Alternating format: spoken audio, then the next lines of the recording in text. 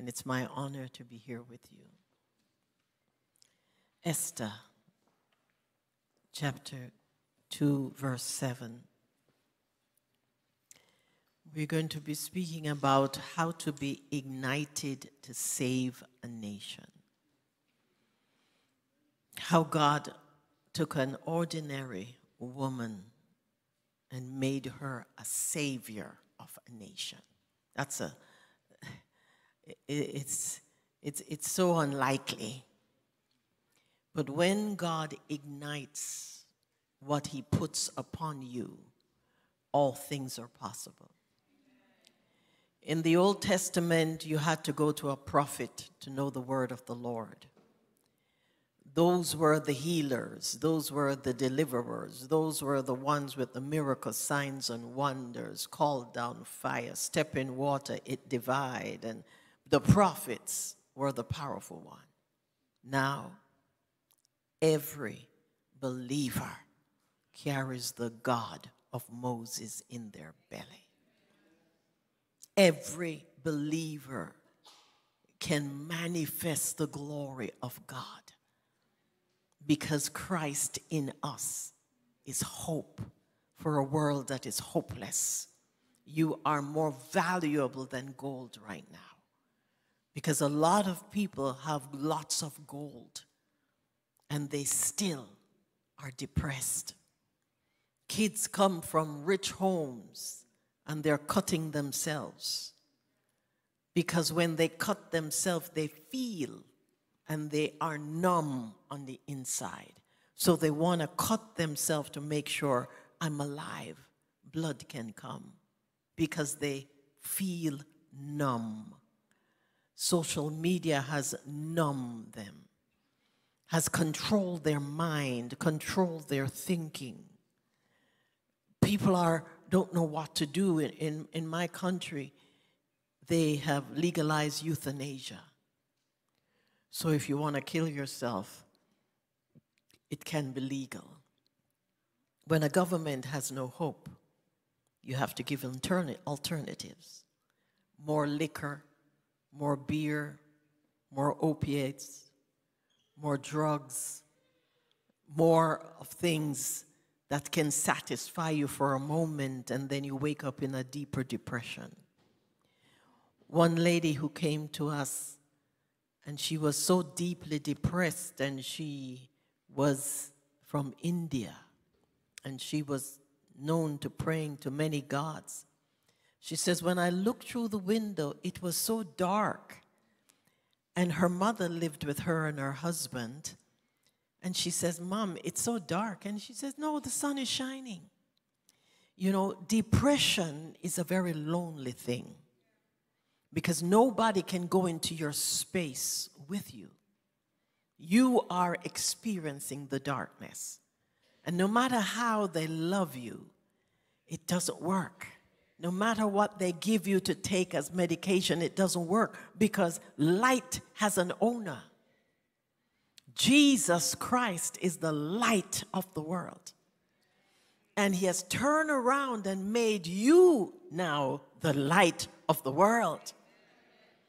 And so you're very valuable.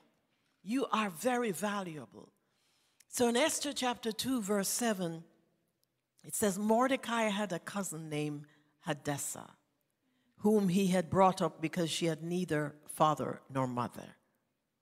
This girl, who was also known as Esther, was lovely in form and features, and Mordecai had taken her as his own daughter. He adopted her when her father and mother died. We're studying some great heroes of the Bible because there's a lot to learn from them. There are things that they had to do. God not only saw them, but he trusted them. And like I said last night, it's one thing for you to trust God, but it's another thing for God to trust you. And so we look at the lives of these great people and think, what is it? Jephthah, whose mother was a prostitute. Hannah, who was barren. Gideon, who was totally frustrated with God. And yet he called them and empowered them and transformed them that they became heroes. Something is in that. Something is in that. Abram was a pagan. His wife was barren.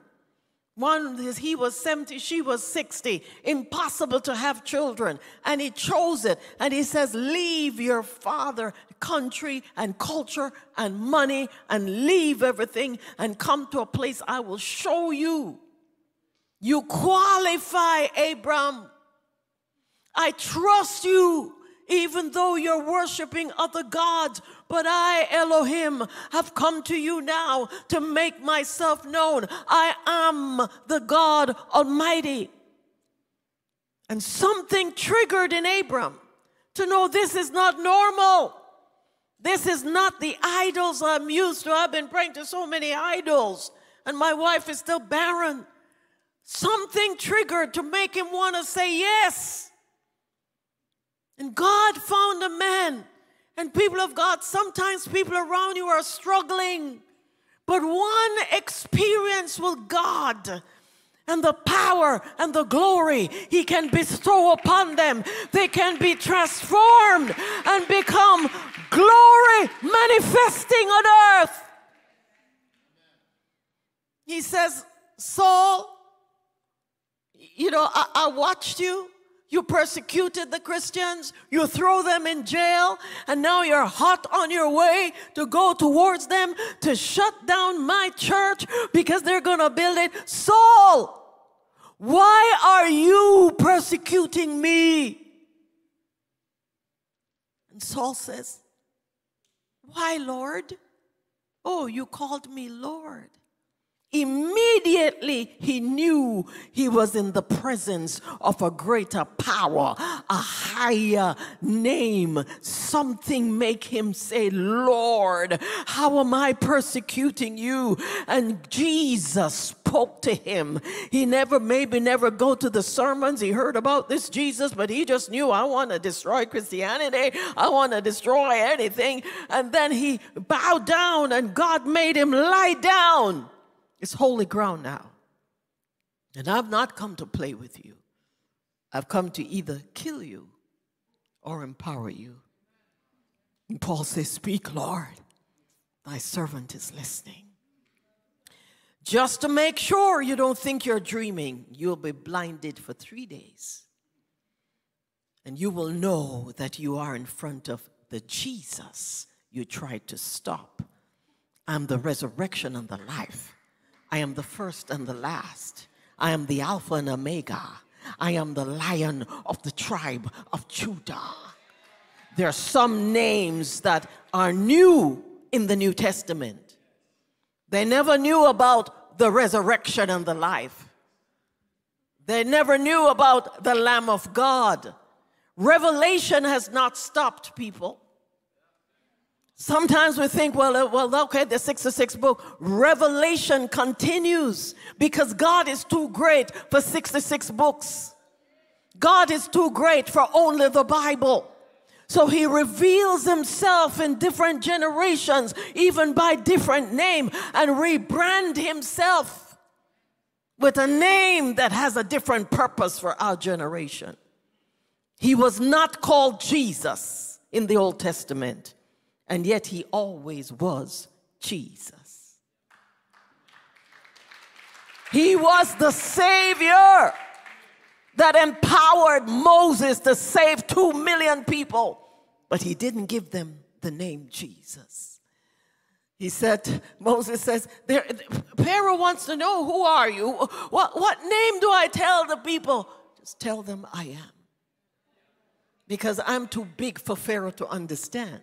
So just say, I am that I am. That's all. I am, that's all. Because any name that I give him, he wouldn't believe anyway. But then years later, he came in the flesh of a woman and said, call me Jesus. Not I am now, but he was the same I am. But now my name is Jesus, for I will save the world. I am the Messiah. He is God. His eyes is like flame of fire. And in the heavens, they are singing to the Lamb of God who taketh away the sins of the world. And in heaven, they're calling him Alpha and Omega, no beginning, no end. He is God. He is the creator from the beginning, but he's revealing himself through names after names after names so that we can get it. The children of Israel, poisoned water. And they cried out to Moses and complained, and Moses went to God. And he said to Moses, Moses, I am the God that heals. Jehovah Rapha. And that healing was not just for water. It's most of the time when we go for healing, we go because we're sick. But that healing means anything that needs to be healed. It could be a relationship. It could be water. It could be food. It could be anything. I am the Lord that heals anything that has been demonized. Anything that is damaged, I can heal. I can heal your business. You hear what I'm saying? This is not just because I'm blind and I can see now. No, I can heal water. I can heal poison. I can heal poisonous water and make you drink it and get stronger and stronger. I am the Lord, Jehovah Rapha, the God who heals. I can really heal the relationship between you and your parents. I can heal the relationships in your life. I can heal a nation. Paul went and healed a nation, Ephesus, transformed that nation, and they threw out all the occult and all the wickedness, and they became a Christian nation. I am the Lord that heals. I can heal Sweden.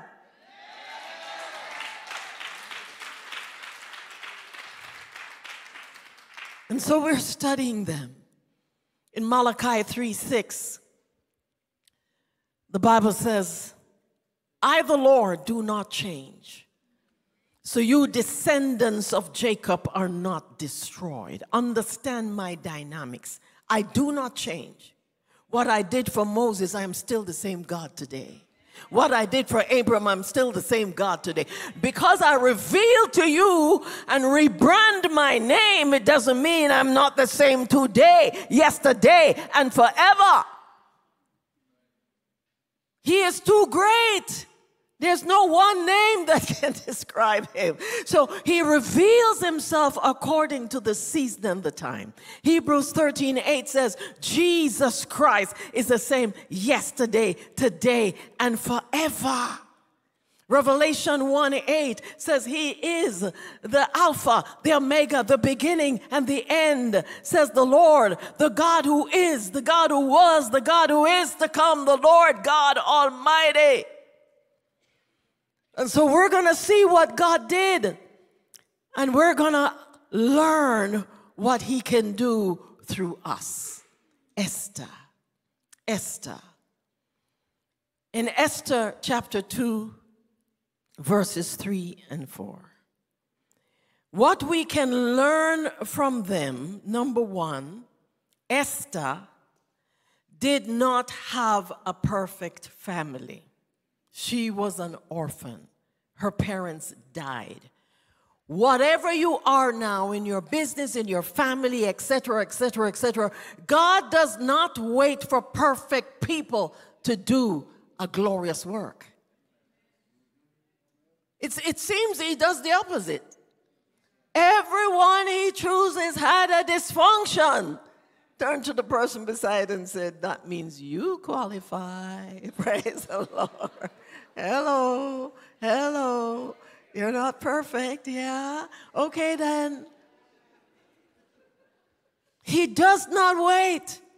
Because if you are not perfect now, he knows your heart. And he's waiting to tell you, I can trust you. I can empower you. And you can do great and mighty things and give me glory through you.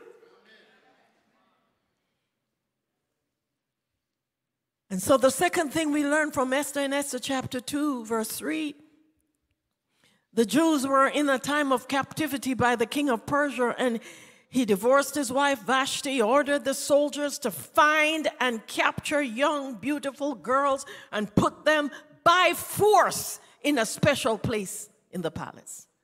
Esther 2, verse 3. It says, let the king appoint commissioners in every province of his realm to bring all these beautiful girls into the harem at the citadel of Susa. Let them be placed under the care of Haggai, the king's eunuch, who is in charge of the women. Let the beauty treatments be given to them. Then let the girl who pleases the king be queen instead of Vashti. And this advice appealed to the king. He followed it. Esther, by force, was taken from the safety of Mordecai and thrown in a royal prostitution where the king had the right to call anyone at any time. And Mordecai is at the gate every day looking at Esther. Have you been defiled? What is happening to you? And he's crying and praying at the gate, want to see her. It was not an easy, nice situation. But Esther survived. And if you're not in an easy, nice situation now, I tell you, you shall survive. We have to understand, do not allow a difficult childhood or a difficulty in your home or a difficulty in your work to make you bitter and self-destruct. This too shall pass. Hold it together. Cry out to God. And God will bring deliverance in the right time. And then he's going to make the enemy pay you back, because he's taking note. He's taking note for how long you have been in slavery, how long you have been beaten, how long all of this. And he says, when I come, it is payback time in the name of Jesus. And I will make sure the devil know you touched the wrong man. You touched the wrong woman. That was my servant that you touched. And I will make her crush your head. I will crush the spirit that is in you. And then you can have mercy and be saved. It was a hard time. It's a hard time. It's interesting that Esther won the favor of the eunuch. You see, God is setting you up for more. I don't know how she preserved herself, but the eunuch loved her more than all the other women. Because this Kayil glory that we're learning about will make people love you even when they don't like you. You are connected to a purpose. If your purpose needs money, God will give you the right sponsor. If your purpose needs coaching, God will give you the right coaching. Whatever your purpose is, he will put people in your place. I mean, Saul will love you and give you a job. You will be in the palace, and I will make him need you. And when the demon comes upon you, he will call David, come and play your harp. And when David played his harp, the demons were subdued. God will make the enemy need you. Oh, lift up your hands. Who am I talking to? This is serious stuff. I tell you, God is the greatest manipulator. He set up Satan good. Don't kill me by an electric chair. Don't kill me with a sword. Don't kill me with a bow and arrow. No.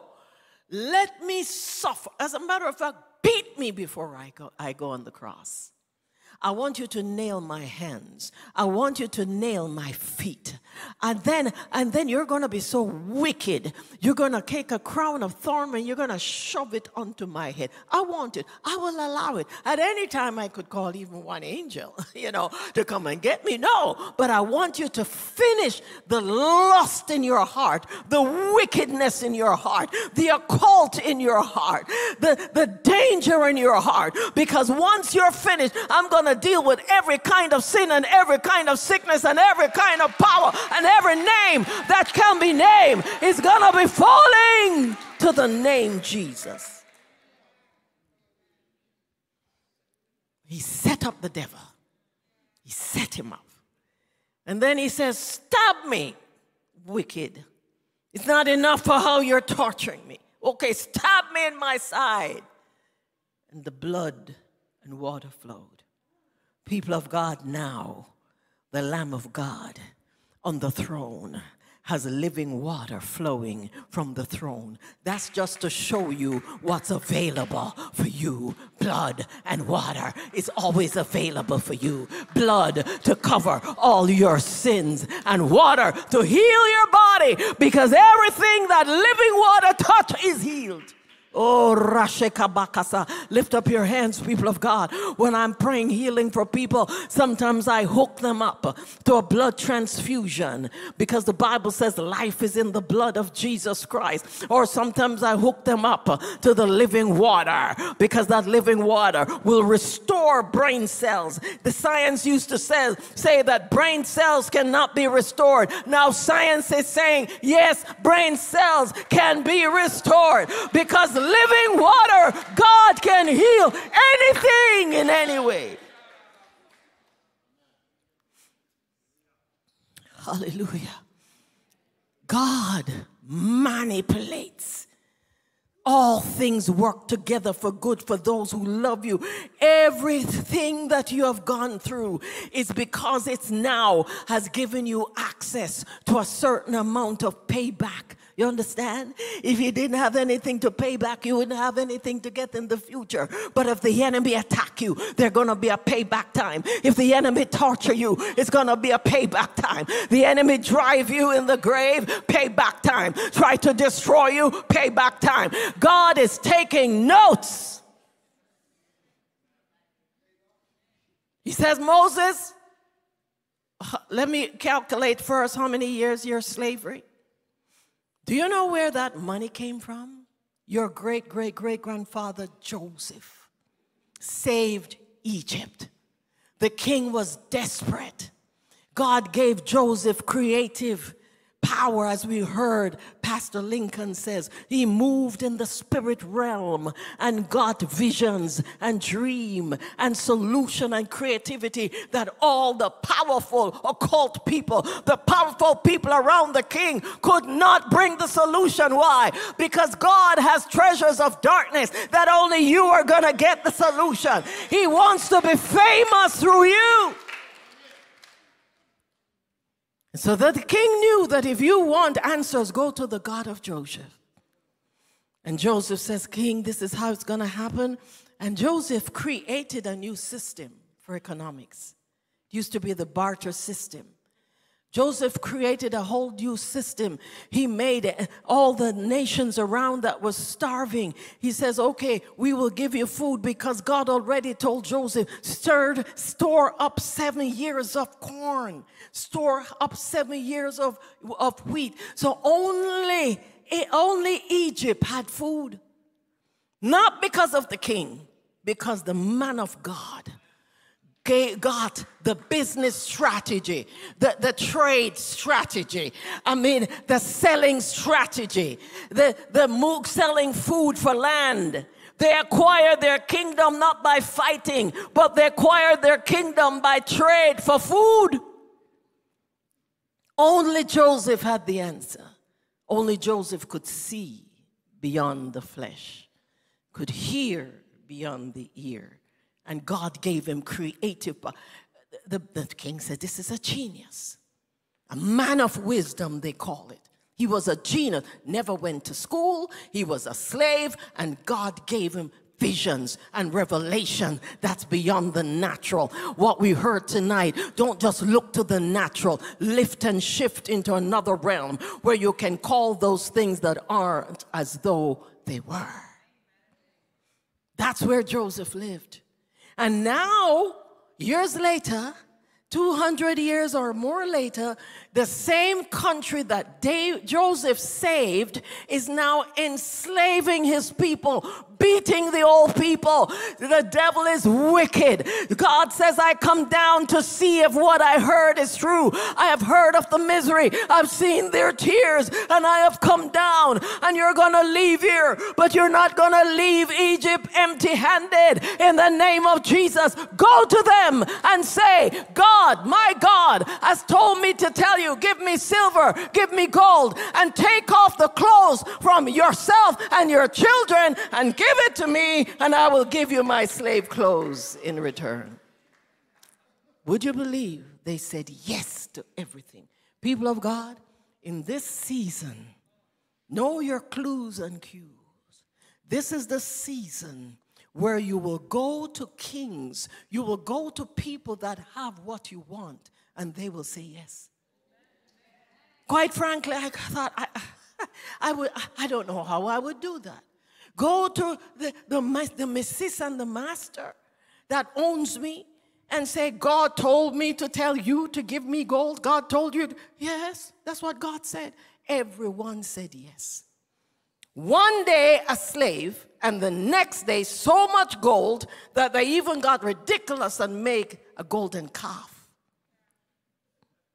and begin to worship it, and God could have killed them. What is wrong with these people? But in one day, people, and we're here now in this season, because I tell you, things are happening that is not normal anymore. Do not be afraid to ask. The king's heart is in the hand of the Lord. He can direct it in any way that you can. Do not be afraid to ask. And so when we look at it, do not allow difficult things, but you do not be afraid to ask. Number 3, what we're learning from Esther here, be patient in times of trouble, because it is a transaction seed for what the enemy meant for evil, God will turn around for good. You're going to take Joseph, you're going to try to kill him, you're going to put him in a pit, you're going to put him in a prison, and Joseph is going to be the one that will save you. So be patient in times of trouble. Just say, God, I know that this is a journey. This is not my destination. Lift up your hands. Say, this is just a journey. This is not my destination. I will go through the fire. I will go through the flood. I will go through with all of this. And God is going to make sure that it will lead me to the path of my blessing. Oh, let's clap unto the Lord the blessings. Be patient. Be patient and pray. Number 4, great favor and authority from God is purpose-driven. So people of God, we're talking about God using you greatly, God using me greatly. It's purpose-driven. Glory is connected to purpose. Sometimes what we're praying for, we don't get it because you haven't told God what the purpose is. God is a business God.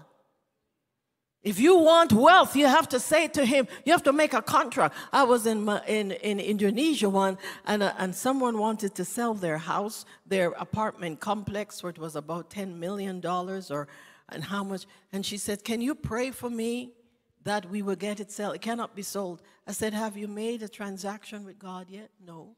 Have you made a proposal with God? No. So you want him to give you $10 million and you haven't told him what he gets out of it? I mean, yeah, you understand what I'm saying? I mean, if you want 10 million, did you tell him how much percentage? What is the fee? What is the percentage you will give him back? 10%? 10%? You're not serious yet. 10% of $10 million? You want $10 million and you want to give him $1 million? You're not serious. If you want that amount of money, I will raise the fee. I will say at least 20% because you have to give tithe plus, because this is a miracle you're asking for. Understand the level of what you're asking for and use that as a seed to know what you're willing to give him back. He is businesslike. He is businesslike. His demands can be so great. And so in Esther chapter 2, the king, verse 17, Esther chapter 2, verse 17, it says, the king was attracted to Esther more than any other women. She won his favor and approval more than any other of the virgins. She went there as a virgin. She was forced. It was not easy. And so the king loved her more than any other. Why? Because the eunuch taught her how not just to win a beauty contest, but to win the heart of the king. You need to know how to win the heart of the king.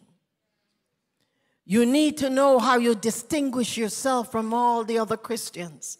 There's something about you. Why? Because I've won the heart of my king. He knows he can trust me. I've won his heart. And God is looking for somebody. You will win the heart of a king. If you're willing to die for your son to yourself, you will win the heart of the king, because he knows that when it comes to payback time, you will be ready. Because this is not about a beauty contest. This was about a nation. How big is your ask? And how big is what God requires of you?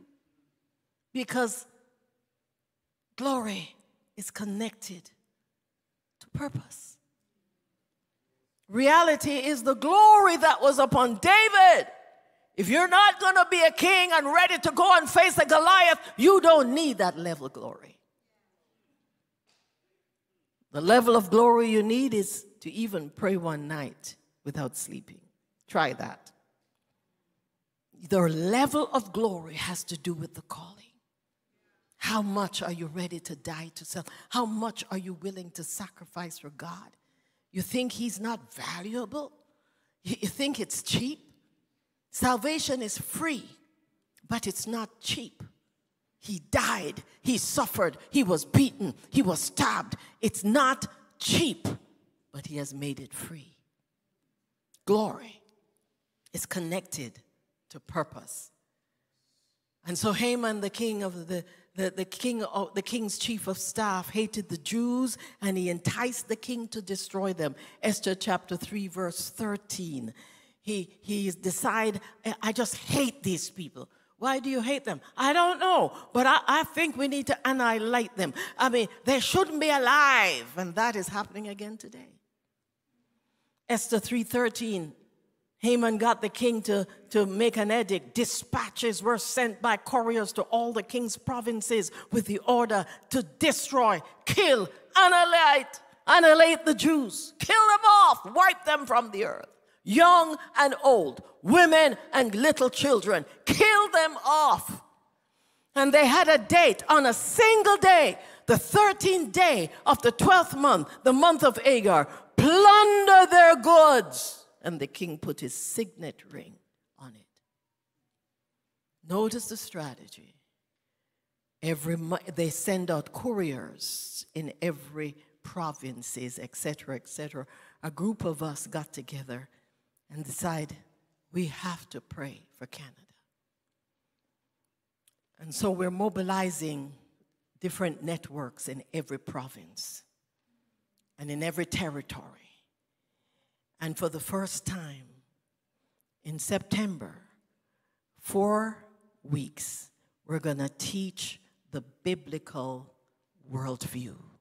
the foundations of Christianity. The church has lost what we believe. Do we believe in the Bible anymore? Because we don't carry it, we have it on ourselves. But do we believe in the Bible? What does God say about marriage and the family? Is the Bible relevant? Who is the creator? Who is, like mankind right now, feel that they created the world. Because they don't think there's any higher power at all. We own the world, we can do whatever we want. Yeah, God is going to show you. Every knee shall bow. And when God make a vow and make a declaration, it is already. And for 4 Sundays, the churches, many churches, hundreds of churches right now have already said yes. Before I came here, I spoke to one network that has 10,000 people and another network that has 8,000 people. In 1 hour in my room, 18,000 people says, count me in. We're going to preach the same 4 sermons in the month of September and 1 week in October. And so we will bring back the Bible and God's plan for the church into Canada.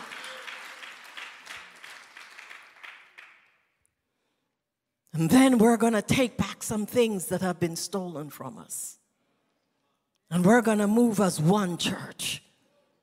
And the supremacy of God will again rise in Canada. Because the church of Jesus Christ is going to fight for the nation that was owned by him before. And the glory of God is coming, because for the unity that we're experiencing, it must be God.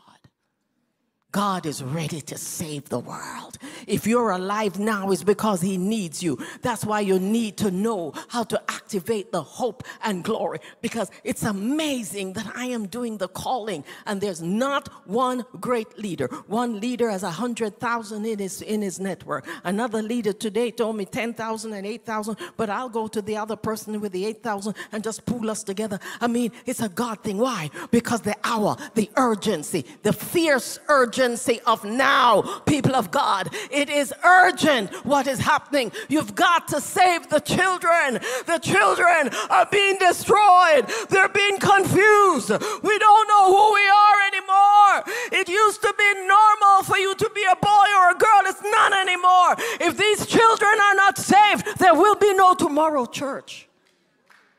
The fierce urgency of now. The fierce urgency of now. It's not enough to just play church as usual. A man called Martin Luther King says it's time for slavery to be abolished. It shouldn't be right that people are being used as mules and killed and cut off their hands if they make a mistake, cut off and put them in chains and put them in a ship and sell them like you're selling a dog. It's not right. Everybody is made in the image of God. And there is a destiny in every white man, in every black man, in every Indian man, in every Chinese man. We're all made in the glory of God. The fierce urgency of now.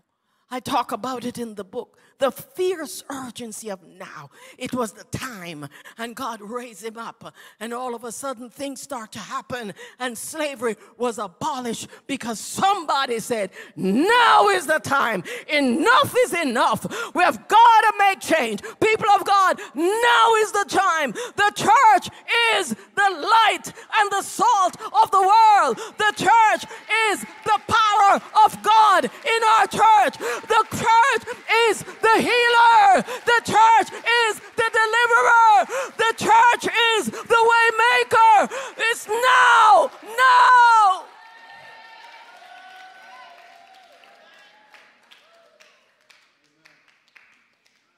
There are movements that are taking over.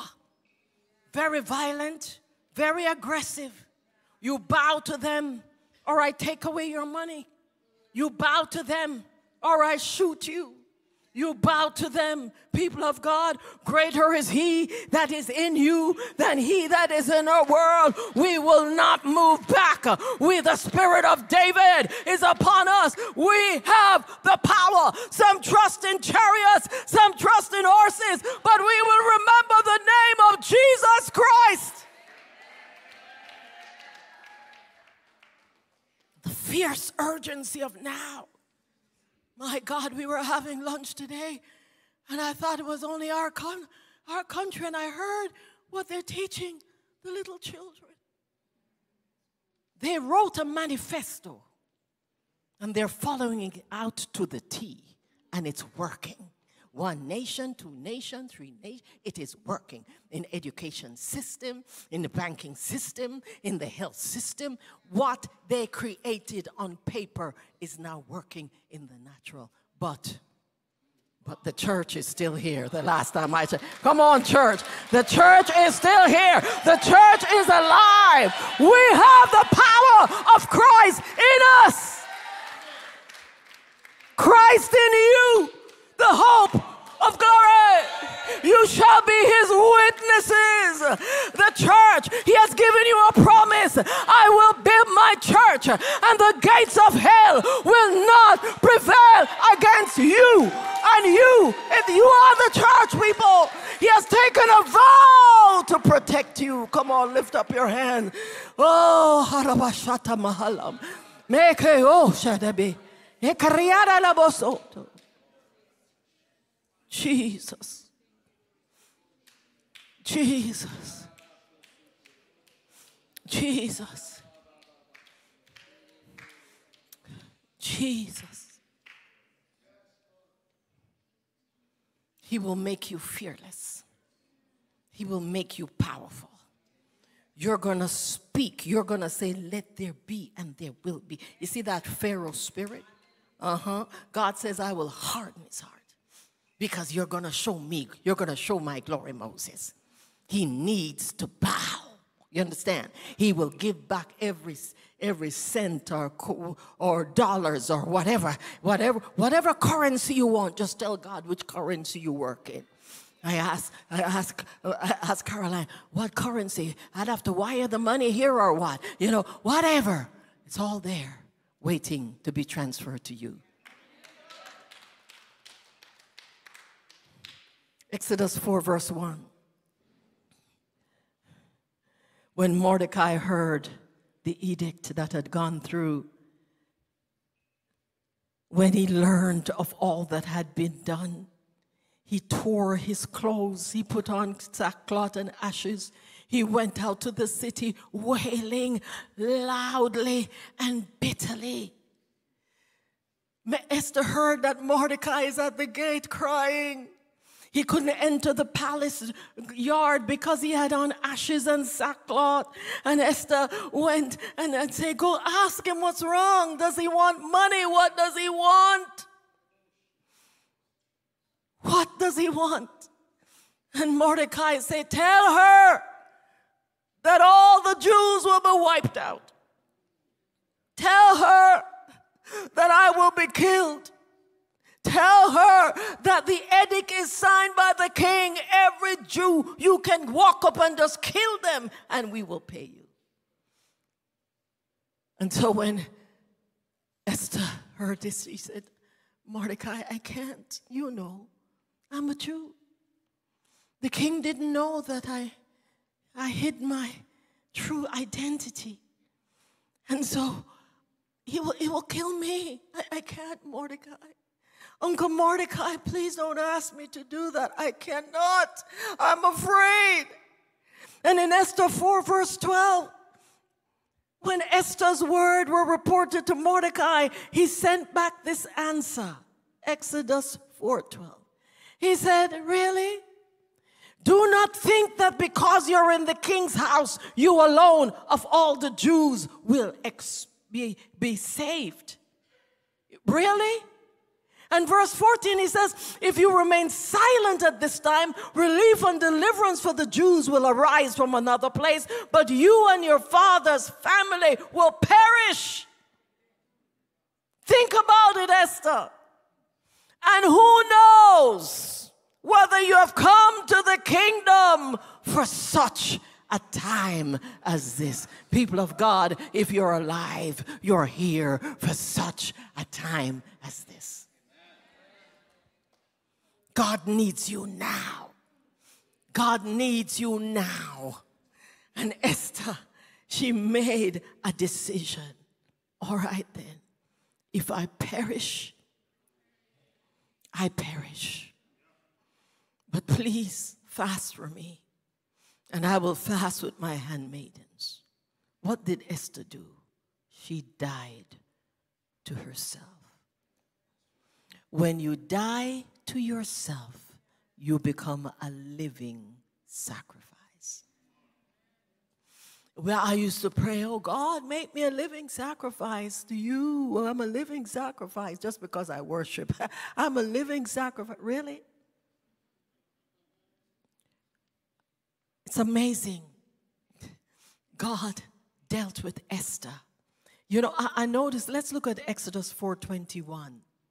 Because we have to understand how this Kyle glory is so powerful, and how the way God gets glory is through you, his people. That seems to be the only way. Nature doesn't change people's heart.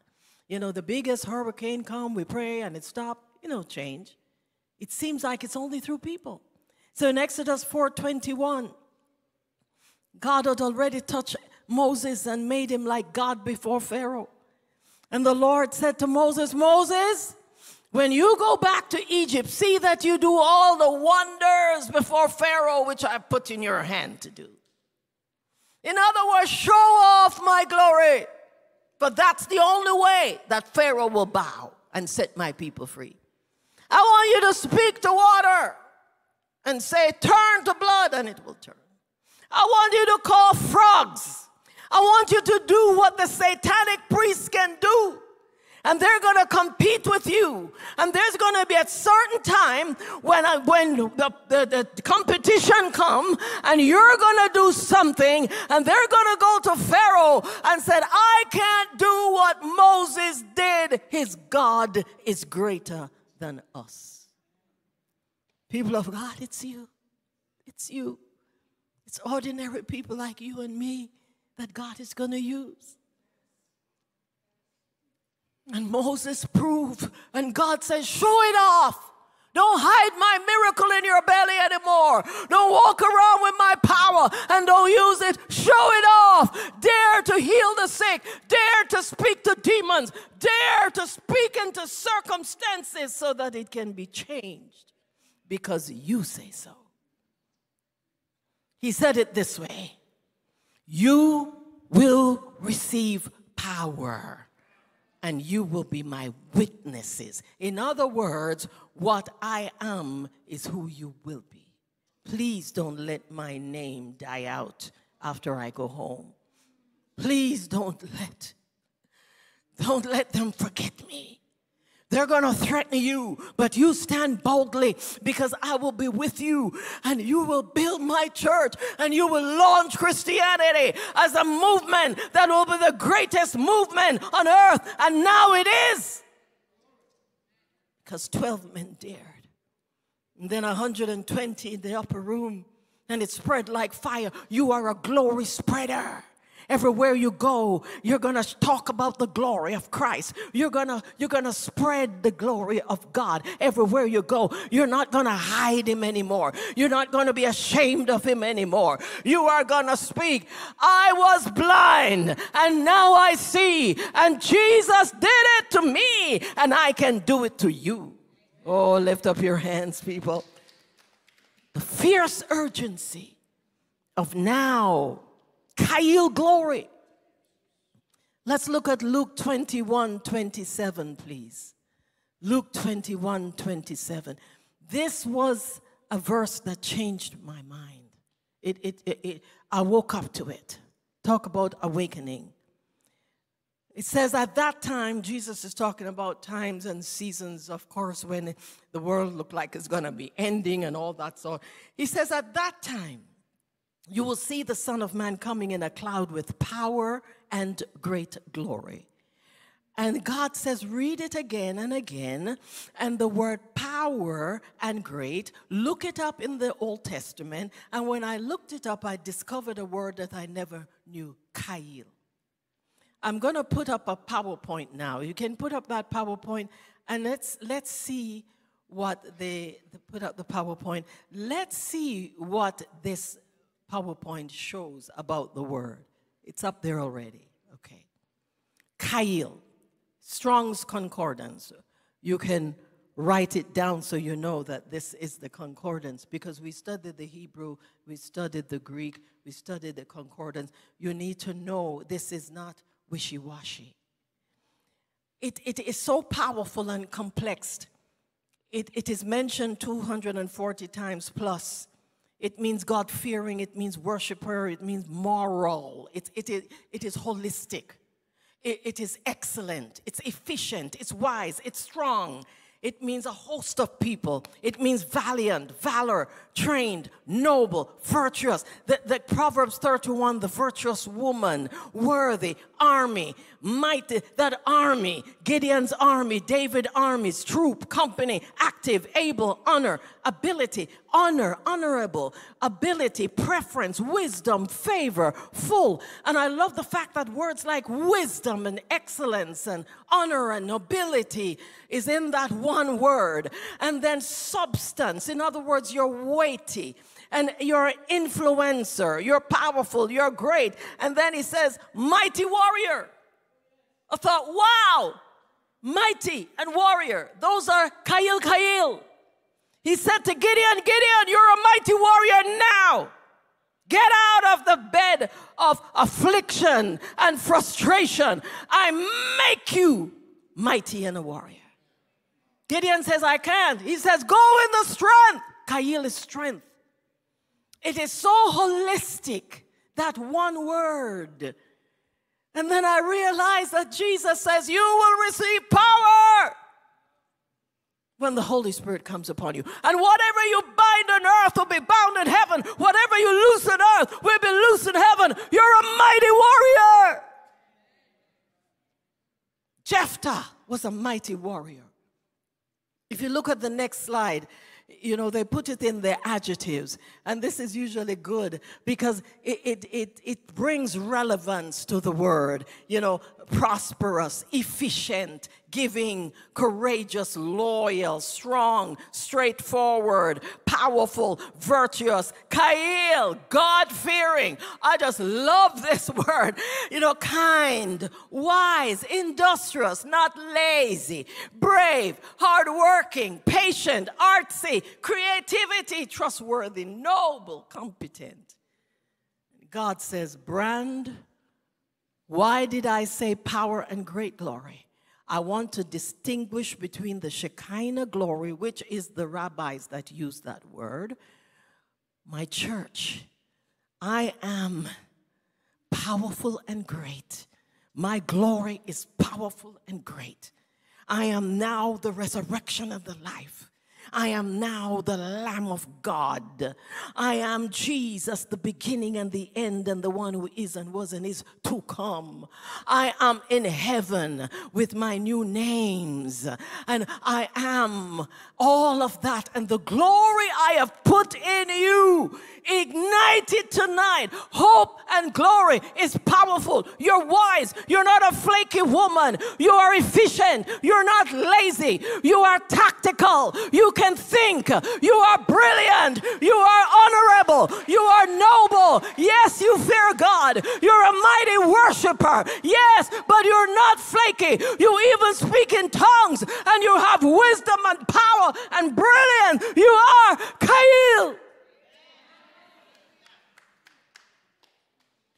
So when we fight our battles now, we fight it with the Shekinah glory. The rabbi branded it that, meaning God is with us. They needed to know that God was going to be with them in that journey across the Red Sea. And they said, look, he's the cloud by day. He's a fire by night. Shekinah glory. God, the word Shekinah is not in the Bible. The word kail is in the Bible. But it was a good branding because it reminds you God with us. And so as God is with us, now God is in us. Because the church needs to know how powerful we are, how wise we are, how noble we are. We're not stupid. We're not flaky. We're not flaky tongue talkers. We talk in tongues. We are powerful. We're wise. We're noble. We're honorable. We're efficient. We're critical. We're creative. We are Kail. Let's look at Colossians 1:26 and 27, please. It says the mystery that has been hidden from ages, from generations, has now been revealed to the saints, to God's beautiful church. He says to them in verse 27, Colossians 1, God has made will to make known what are the riches of his glory, of this mystery. The riches. He used the word riches. Paul, what is this riches? Christ in you, Lord of mercy. The resurrection and the life in you. The Lion of Judah in you. The Lamb of God in you. The healer, the deliverer, the way maker in you is the hope and glory for Sweden. It's the hope and glory for the nations. It's the hope and glory for the children. It's the hope and glory for a world. It's the hope and glory for everyone, people of God. And Queen Esther and Mordecai prayed and fasted. And she went before the king. And she said, Kail, glory, strategy. I'm not going to bring the king in front of me and just beg him. I'm not going to just tell him I'm a Jew. I'm going to court the king. I'm going to exalt the king like his other wife that, embarrassed him. I'm not going to fight my battle like a Vashti. I'm not going to lower my dignity. I'm going to dress up beautifully. And I'm going to present to the king. Esther, what do you want? Your Majesty, I would like to honor you. I would like to build a banquet, for you are my king, and I honor you. Esther, tell me what you want. Up to half of the kingdom. What I want is to please you, O king. Will you allow me to do another banquet for you, sir? And he says, go. And Esther came back the next night and dressed up again and beautiful. In other words, she's Kail. She cares about the way she looks. You understand what I'm saying? You're tongue talkers and you're not looking after your body. The whole package is important. The whole package is important, people of God. And so she made sure, because what? Mankind look at the outside, God look at the inside. Well, don't judge me by what I look. I don't know your inside. My name is not X-ray. I have to judge you by what I see. And so you're going before the king. Going before the king. And so she came again beautiful. And she curtsied and she bowed. And Your Majesty, Esther, what do you want? Half of the kingdom. Is that enough? Can you imagine half of the value of a nation? She became a billionaire immediately. One day you're an orphan. In another day you're going through trouble. And by the third day you have $1 billion offered to you. Lift up your hands. Get ready. Get ready, people. The fierce urgency of now. Why does God need that in the church? Because he has to fight the fight of faith, and it also takes money. God is very practical. And so, what do you want? If it please the king, there is an edict that has been gone by Haman, and he has written that all the Jews must be killed. Yes, I know that. Your Majesty, I'm a Jew. Oh my God.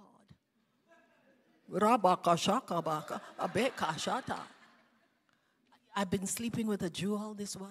The man was able to speak in tongues just like that. I mean, hello, shock, shock, shock. And Esther's there trembling. Who did this? And Haman heard and ran out. And then the king says, okay. Oh, Esther said, there's a man I want to tell you about, remind you. You remember some of your people in here was going to kill you? And you remember a man came and let you know that there's someone among you could kill you? Yes, yes, yes. His name is Mordecai. He is my uncle. And since you're going to make a shift, I want you to appoint him as the chief of staff. And the king says, yes. Well, I want you to deal with Haman. Bring Haman to me. What do you? Well, Haman made a gallows for Mordecai. Let the gallows that he made for Mordecai, let him hang himself with it. Oh, people of God, are you hearing what I'm saying is going to happen to you? I want you to put it into your life, because that is just what God can do. That is just what God can do. I mean, what we want him to do for us is not even a middle of that. I mean, this is what God can do in one day. Mordecai, bring him in. You're anointed, you're appointed, you will be the chief of staff. And what else can we do? Because the edict has already gone through. Oh, the edict, yes, the edict has gone through. Mordecai, Esther, rewrite the edict in your favor. Put whatever you want on that paper. I won't even have to read it. In your favor to protect the Jews, and I will give you my signature in. They became savior of the Jews. Kyle glory. It's the powerful, great glory. That's how Jesus branded. That God bestowed upon people from Moses and Abraham and all these people, weird people and disciples, and they changed, they were transformed. Paul was different. Kyle glory is the powerful glory of Jesus Christ now in the church, but he was then and is now and is to come. You are now the Moses, the Abram, the Sarah, the Saul, whatever it is. God says now. The fierce urgency of now. You are the answer to Sweden. Let's stand before the Lord. Hallelujah. Hallelujah.